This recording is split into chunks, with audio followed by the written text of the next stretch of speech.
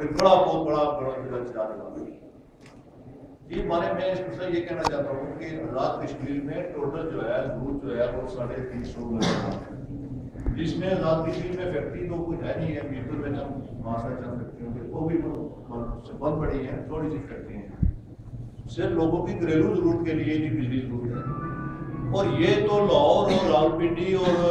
جو بڑے شہر ہیں کراچی یا گجرانوالہ ان کی تقریر کے مطابق جتنی 300 میگا واٹ ضرورت ہے جتنی ہمارے آزاد کشمیر پورے میں ضرورت ہے اور یہ بجلی جو پیدا ہو رہی ہے پاکستان کے لیے ضرورت پیدا کر رہے ہیں یہ دیکھیں بنگلہ ڈیم جو ہے یہ آزاد کشمیر کی سرزمین پر بنا ہے اس کے لیے لوگوں نے بہت قربانیاں دی ہیں ہمارے لوگوں نے اپنے باپ دادے کی قبروں کو جو ہے پانی میں ڈبویا ہے اور یہاں سے لوگ ہجرت کر کے سندھ اور پنجاب کے لوگوں کے علاقے میں گئے اور وہاں آج بھی دربدر ہو رہے ہیں لوگوں کو ابھی تک وہ جو ہے اس طرح سے سیٹل نہیں ہوئے اور بہت پریشانی کا وجہ میں مسئلہ ہے اتنی وہ کالا باغ ڈیم جو پاکستان میں نہیں بن سکا سندھ میں جو ہے اس شور اٹھا بلوچستان سے اٹھا پنجاب سے اٹھا سرحد والے تو کہتے ہیں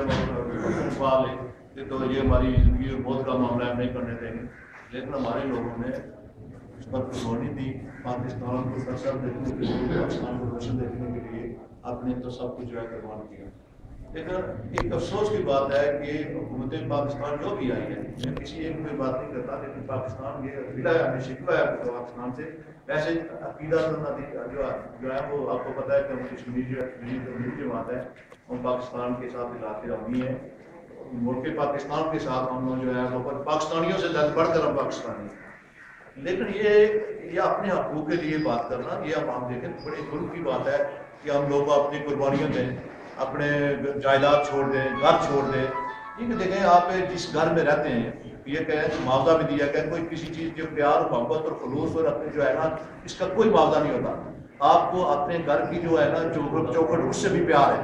کہ جس سے ہر روز پر آپ پاؤں رکھ کر باہر نکلتے ہیں یا تو پاؤں رکھ کر اپنے داخل ہوتے ہیں اس سے بھی پیار ہوتا ہے اور اس کی کوئی قیمت نہیں ہوتی لوگوں نے قربانیاں دی ہیں اپنے گھر بار بچے جو ہیں دربدر ہوئے ہیں لوگ اور اپنے وطن کو چھوڑ کر دوسرے میں یہاں جتنے بھی سب سے سینئر وہ جس طرح کی ان کی قربانیاں ہیں اس کا ہمیں سلا نہیں ملا مگر یہ بھی ہے کہ اس کے بعد بھی یہ سلسلہ قربانی کا آج تک جاری ہے یہ حال ہی میں جو منگلا ڈیم ریزنگ ہوئی ہے اپریزنگ اس میں پھر لوگوں کو جو ہے گھر چھوڑنے پڑے جو لوگ آباد تھے وہ جو اپنے دن کی وجہ سے اپنے گھر انہوں نے چھوڑے اور وہ لوگ جناب پھر ایک دعا اپنے گھروں کو چھوڑ کر آج وہ پھر وہ دوائر بیٹھے ہوئے میں کہنے کا مقصد یہ ہے کہ اس کا مقصد یہ نہیں ہے قربانی پھر بھی ہم پاکستان کے لیے دیتے ہیں ہم پاکستان کے عوام کے لیے دیتے ہیں پاکستان کی سرزمین کے لیے دیتے ہیں پاکستان کی ملک کے لیے دیتے ہیں کسی حکومت کے لیے نہیں دیتے لیکن ہمارا مطالبہ یہ ہے کہ آزاد کشمیر پر میں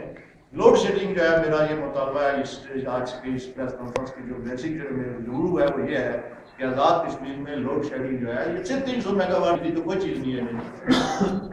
ہم خود یہ ہیں دیکھیں کہ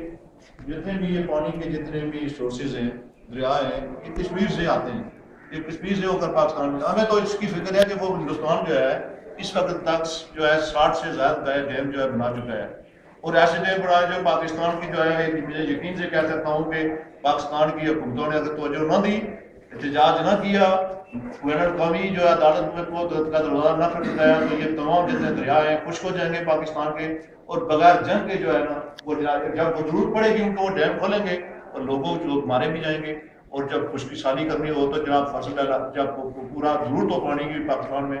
فصلوں کے لیے یا بجلی کے لیے تو وہ بند کر دیں گے نہ بجلی ہوگی نہ یہاں کا خوراک کی زراعت جو ہے وہ تباہ برباد ہو جائے گی اس لیے ضرورت تو یہ ہے کہ ملک پاکستان کو بچانے کے لیے اس کو جو ملک پاکستان کی حکومت کو کردار ادا کرنا چاہیے دوسرا میں یہ کہنا چاہتا ہوں کہ کوٹلی کے جو خاص کر اگر بات ہے تو میں یہ کہنا چاہتا ہوں کہ کوٹلی کے لیے یہ پورے یہ جتنے بھی 8 لاکھ کی آبادی ہے کوئی چھوٹی سی جگہ نہیں ہے اس میں لوگ بستے ہیں ان کو بھیڑ بکریاں نہ سمجھا جائے اور میں یہ کہوں گا کہ ان کے حقوق کے لیے جو بھی ہمیں آپ جو میں ذاتی طور میں کہتا ہوں کہ اپنے لوگوں سے یہ کہوں گا کہ میں خود بھی باہر نکلوں گا اور لوگوں کو کہوں گا کہ اپنے آپ کے لیے باہر نکلیں یہ احتجاج جو ہے اگر یہ جہاز میں نے خود اس کو یہ برج اسٹیشن تک وہاں لوگ پہنچ جاتے تھے وہاں بھی وہ نقصان کرتے لیکن میں نہیں چاہتا تھا کہ وہاں برج اسٹیشن کا نقصان ہو وہ بھی نقصان ہے وہ ہمارا ذاتی نقصان ہوتا لیکن میں نے لوگوں سے اپیل کی، لوگوں سے درخواست کی کہ آپ کو ریل اسٹیشن تک نہ جائیں. لیکن یہ جو ہے ریل اسٹیشن کا تک کا جانا، میں تو یہ کہنا چاہتا ہوں کہ اگر لوگوں کو بجلی نہ ملی تو یہاں سے یہاں مارچ کرتے ہوئے منگلا تک بھی جائیں گے. اور اس میں آزاد کشمیر کے لوگوں کو، سب لوگوں کو میں آزاد کشمیر بھر کے لوگوں سے اپیل کروں گا کہ پھر اگر بجلی آپ کی بند ہوتی ہے تو آپ منگلا کی طرف رخ کریں گے. ہم اس کا دیکھیں کہ پھر ہمیں ہماری بجلی کس طرح نکال ہوتی ہے. تو میں یہ پھر ایک بار اپیل کرتا ہوں ملک پاکستان کے لوگ ہیں، سربراہ ہیں اس وقت کے، ان سے کہتا ہوں کہ اس کے بعد وہ وقت آئے کہ ہم لوگ اس طرح کی آواز اٹھائیں جو ہے بین الاقوامی طور پر آپ کی بدنامی بھی ہو سکتی ہے. اس کے بعد یہ کشمیریوں کا جو ہے نا بیسکلی حق کا جو لوگوں کو نہ دیا جائے. یہ تو بات نہ ہوئی ہے کہ بجلی میں ہمارے ملک سے پیدا ہو اور ہمیں بجلی نہ دی جائے. تو یہ میرا مطالعہ. دوسرا یہ ہے کہ یہ ڈیڈ لائن دی ہوئی ہے ہم نے 2-3 دن کی، جو تاجر برادری، یہ جو کال تھی بیسیکلی تاجر برادری کی طرف سے تھی، اس کی اپیل اور شہریوں کی طرف سے تھی. اس میں شہریوں نے اور تاجر برادری کو مبارکباد پیش کرتا ہوں کہ بہت زبردست طریقے سے انہوں نے وہ منظم طریقے سے جو ہے وہ جلوس نکالا، احتجاج کیا، اور جو ہے کہ اس میں توڑ پھوڑ نہیں ہوئی، کوئی نقصان نہیں ہوا. لیکن اس کے باوجود بھی پرامن جلوس پر جو ہے لاٹھی چارج کی گئی، آنسو گیس پھینکی گئی. یہ انتہائی افسوسناک بات ہے. اور میں آج بھی اس پریس کانفرنس کی وساطت سے یہ کہوں گا کہ لوکل انتظامیہ جو ہے وہ ہوش کے ناخن ہے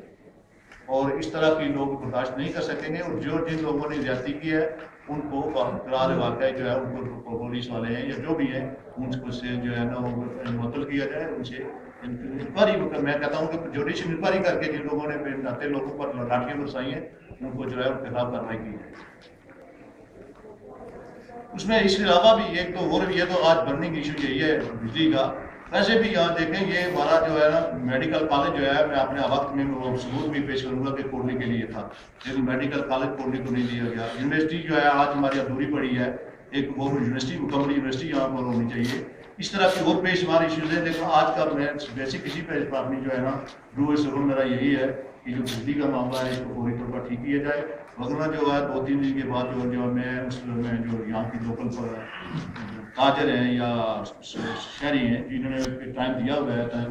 اس ٹائم کے اندر دیکھ لیں گے کہ بجلی آتی ہے نہیں. آج میں نے جب بیٹھا بجلی بند کیا، جہاں بیٹھا ہوا بجلی آ گئی ہے. لیکن یہ ہے کہ اس کا مطلب یہ ہے کہ بٹن تو ہے وہ ان کے پاس سے. یہ میں یہ بھی کہنا چاہتا ہوں میرے وقت میں بھی بجلی کی روشنی میں خود جناب اس وقت پرویز اشرف تھا. اس کے بعد کئی بار میں اسلام آباد کے آتے میں بجلی والی جو ہے اس طرح کی لوڈ شیڈنگ جو ہے ہو رہی ہے، یہ آپ اس طرح نہ کریں.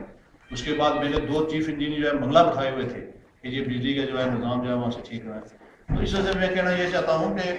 گورنمنٹ جو ہماری آزاد کشمیر گورنمنٹ کے اختیار میں نہیں ہے.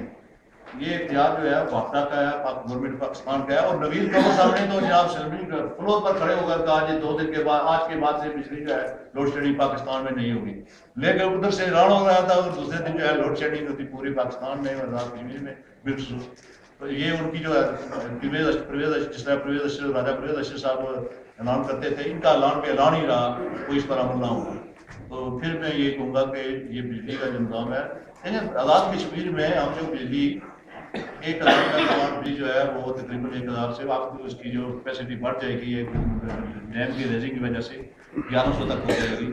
اور 1969 میگا واٹ جو ہے بجلی نیلم جیلم جو ہے پروجیکٹ شروع ہے اس سے ہو جائے گی. اس طرح نیا پروجیکٹ ادھورا پڑا ہے، گورنمنٹ پاکستان پیسے نہیں دے رہی ہے اس کے لیے. اور وہ بہت سارے پروجیکٹ چھوٹے موٹے آزاد کشمیر میں شروع تھے ہمارے وقت کے، جب میں ہماری گورنمنٹ کی اس وقت سے شروع ہے.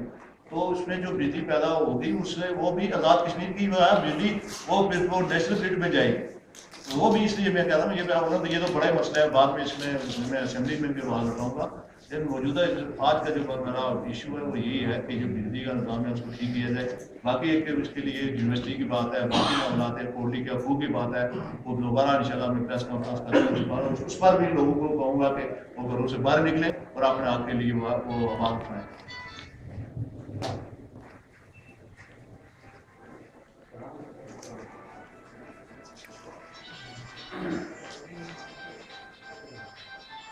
یہ دیکھیں میں کوئی اس میں کوئی میری ذات کی کوئی بات نہیں ہے.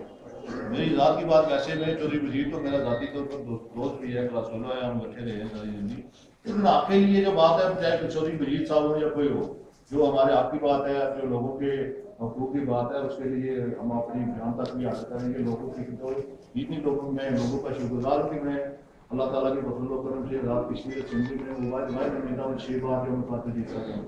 اگر میں آواز نہیں اٹھاؤں گا تو پھر اس میرے کون اٹھائے گا اس کے لیے لوگوں کی آواز. تو یہ میرا حق ہے اور میں سمجھتا ہوں کہ اگر میں یہ بات نہ کروں تو یہ لوگوں کی ان کی جو ہے نا وہ جو لوگوں نے مجھ پر اعتماد کیا ہے ان لوگوں کے ساتھ غداری ہے.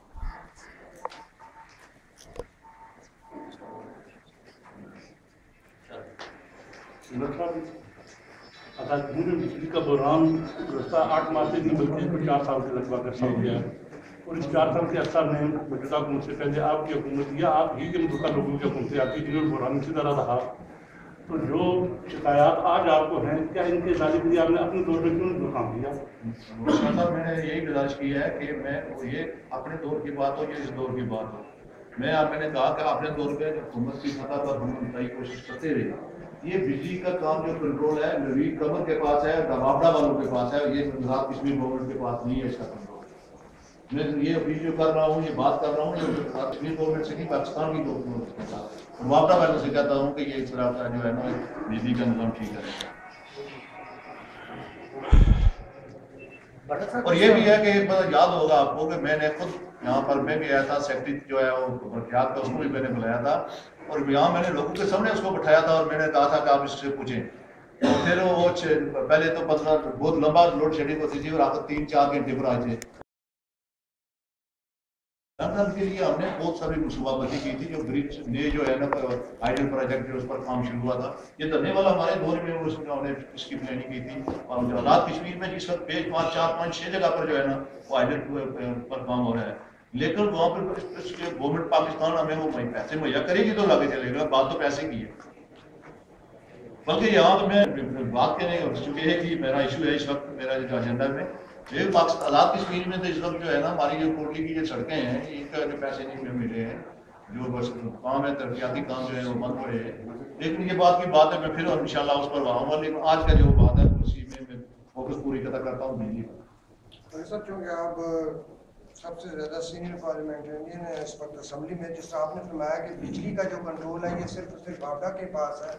اور نوید قمر کے بعد جو وفاقی منسٹر ہیں, تو پھر یہ حکومت آزاد کشمیر کا یہ جو سیٹ اپ ہے جس میں وزیر برقیات, سیکرٹری برقیات, چیف انجینئر, ایکسینس, یہ پھر کیا یہ قومی خزانے میں کوئی بوجھ نہیں ہے؟ یہ خزانے یہ ہے کہ یہ سیٹ اپ اس لیے ہے کہ یہاں جتنی بھی ڈسٹریبیوشن ہے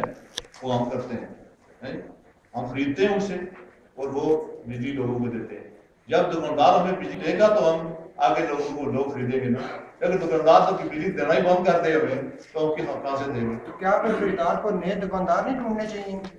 یہ دکاندار سے یہ مراد ہے کہ ہم ایران سے دے دیں یا ہندوستان سے دے دیں, دکاندار تو پھر وہ ہو سکتے ہیں پڑوس میں. سر جس طرح آپ نے یہ فرمایا آپ نے کہ بنیادی طور پر آپ نے آپ کی یہ پریس کانفرنس کا یہ دوسرے لوگوں نے بات یہی ہے کہ اگر ہمارا سب کی کوشش تھی اور یہ پروسیس میں بھی ہے کسی وقت شاید ہو جائے گا کہ یہ جو بجلی ہماری پیدا ہو رہی ہے یہ اس میں ہماری نیشنل گرڈ جو ہے وہ نہ جائے بلکہ ہم خود اس کا اہتمام کریں. یہ گرڈ اسٹیشن جتنے بھی ہیں وابڈا کے, یہ آزاد کشمیر گورنمنٹ کے نہیں ہے.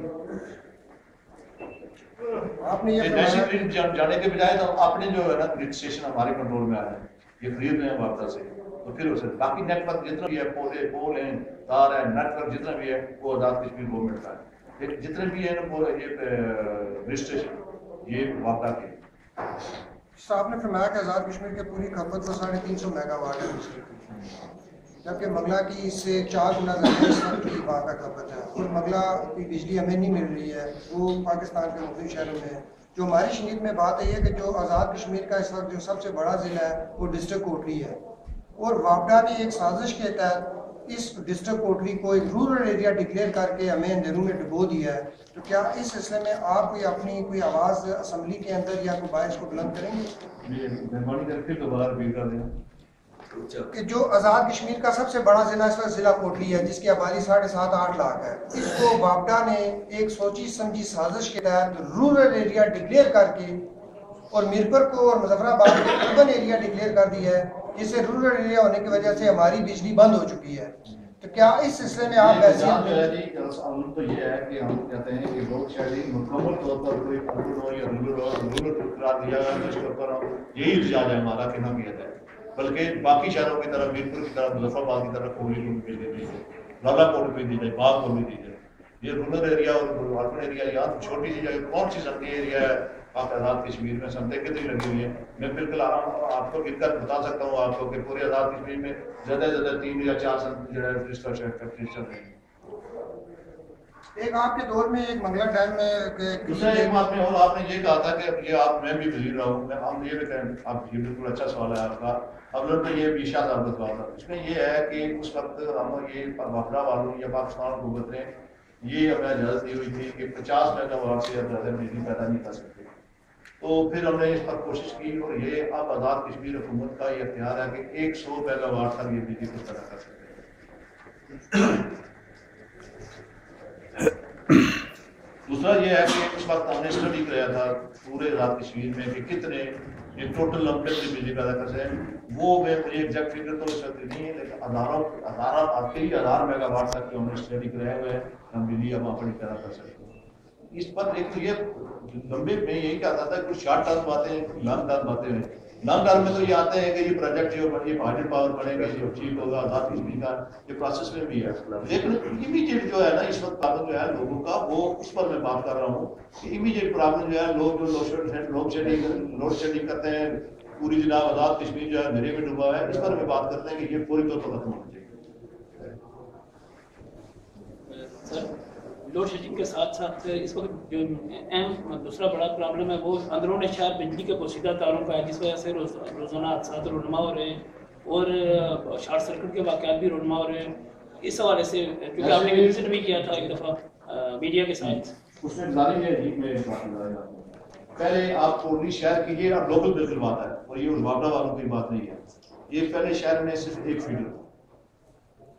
فیڈر اگر وہاں سے کسی جگہ خراب ہو جاتی تھی بجلی پورے شہر میں بجلی ہے. میں نے اپنے وقت میں 3 فیڈر بنائے. اب یہ 3 فیڈر جو ہے یہ جتنی آپ جو ہے نا یہ بڑے پول جو آپ کو نظر کہیں لگے ہوئے جو 40 فٹ اونچے یا 30 ہیں وہ میں نے اپنے دوست کروائے تھے. یہاں سے یا ایک جو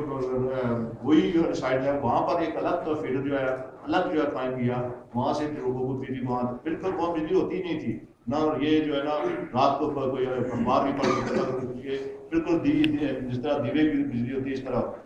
وہاں بجلی جس طرح اگر کوٹلی میں آئے تو جس طرح یہاں وولٹیج ہے اسی طرح نظریاتی علاقوں میں ہوئی ہے.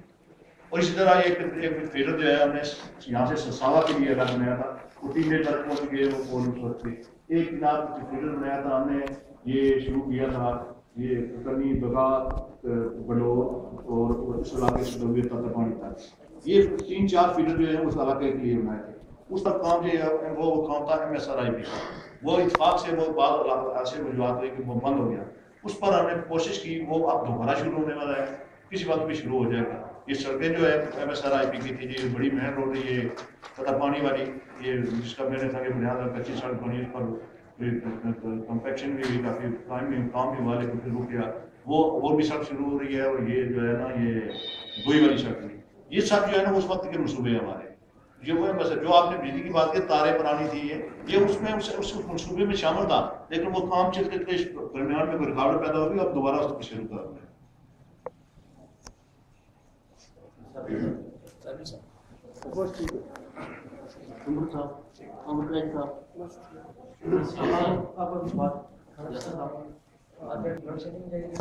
جاری اگر اسی طرح جاری رہتا آگے کوئی پانی نہیں آتی تو اس کو دورانی میں کوئی نہیں ہے تو آپ کا کیا عمل ہے؟ یہ ہم نے لایا عمل تو یہ ہے کہ کل میٹنگ کی تھی اس جو ہے تھوڑا اجلاس اس کے بعد ہم نے تمام پارٹیوں کے لوگوں کو میں نے حکم دیا تھا. اس میں پیپلز پارٹی کے لوگ بھی تھے اس میں جماعت اسلامی کے لوگ بھی تھے اس میں مسلم لیگ کے لوگ بھی تھے اس میں نیشنل فرنٹ کے لوگ بھی تھے اسٹوڈنٹس کے جو نمائندے ان کو بلایا تھا میں نے. شہریوں کو تاجر برادری جو ہے وہ اس میں شامل تھی اور وہاں پر یہی فیصلہ ہوا ہے کہ یہ ٹائم انہوں نے جو انتظامیہ نے 2 دن یا 3 دن کا ٹائم نہیں مانگا کہ اگر بجلی ٹھیک نہ ہوئی تو آپ اس وقت انتظار کریں. 2 دن کا ٹائم انہوں نے دیا ہوا ہے. میں آج جا رہا ہوں سردار پیمو صاحب کی صحت ٹھیک نہیں ہے میں اسلام آباد جا رہا ہوں. یہ فیصلہ جو ہے یہ کمیٹی ہے یہ تاجر برادران ہے ہم تو ان کی سچی بات ہے یہ کریڈٹ جو ہے یہ تاجر برادری کو اور یہاں کے شہری میں جاتا ہے جو کام کا انتظام ہے. تو میں ان کی سنت ان کا حامی ہوں اور میں ان کے ساتھ ہوں. जी किसी का सवाल मैंने जो आपने कहा आगे क्या करेंगे, आगे मैंने कहा कि ये वहाँ पर जो आप कह रहे हैं शेख चौक में होता था जिलाज, अब जनाब ये दबा खाना तक पहुँच गया है, तो फिर ये आगे दबा खाने से आगे उससे आगे मंगला फिर ये मैंने कहा कि आप कश्मीर के लोग भी एक वक्त आएगा कि फिर उठकर कहेंगे कि सब मंगला की तरफ मात करो। भट्ट साहब, शहनवाज भट्ट साहब ने क्वेश्चन किया था कि कोटली को रूरल एरिया डिक्लेयर कर दिया, ठीक है, और असल में ये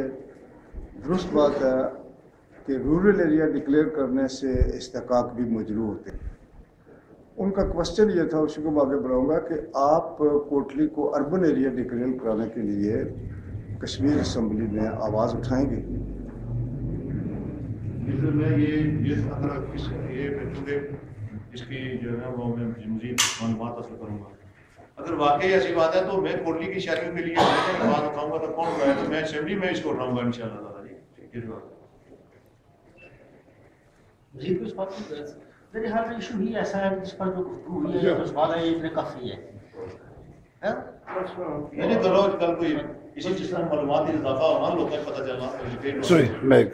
सर, इसमें यह है कि आपका जो पुरअमन जुलूस था, इसमें जो लाठीचार्ज किया गया, क्या ये प्री प्लानिंग की बात, क्या कोई सोची समझी साजिश थी कि इन लोगों को इस तरह बीट किया जाए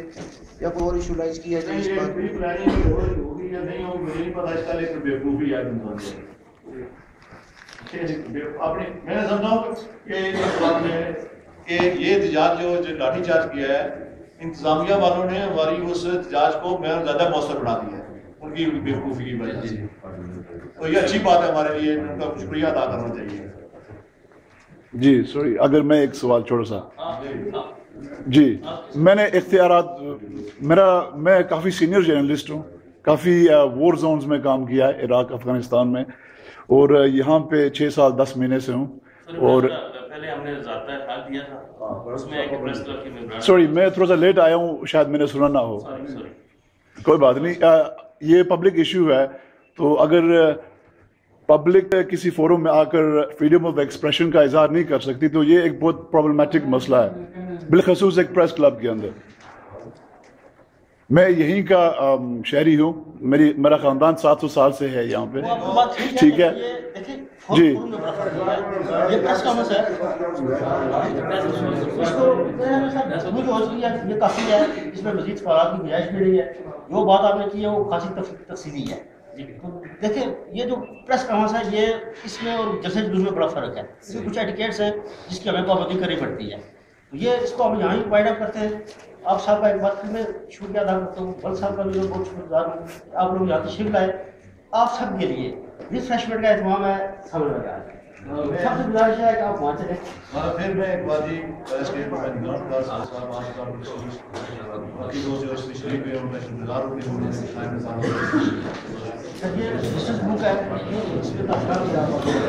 Okay, so I wasn't allowed to ask a question, even though most of these people, including the politician in question, knows me personally, and I don't know how to comment. This is my local area.